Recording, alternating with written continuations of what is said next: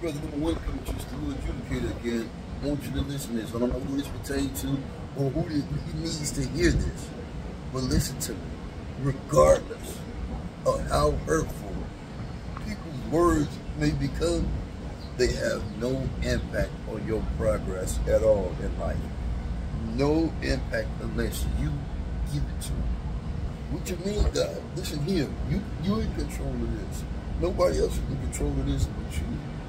And so you allow what happens or doesn't happen to you because you are in control of this. And if you're not, you need to get in control of it. Their influence extends only, listen to me, only as far as you permit it. They can't go no further than that unless you don't permit it. You permit what happens to you. Well, certain things, not everything, because we do know there are certain things that are outside our reach. But what we're talking about right now, you are in control of that. They're not in control of that. You're in control of that. Never grant it power to do what it is doing. What is it? Words. People's words.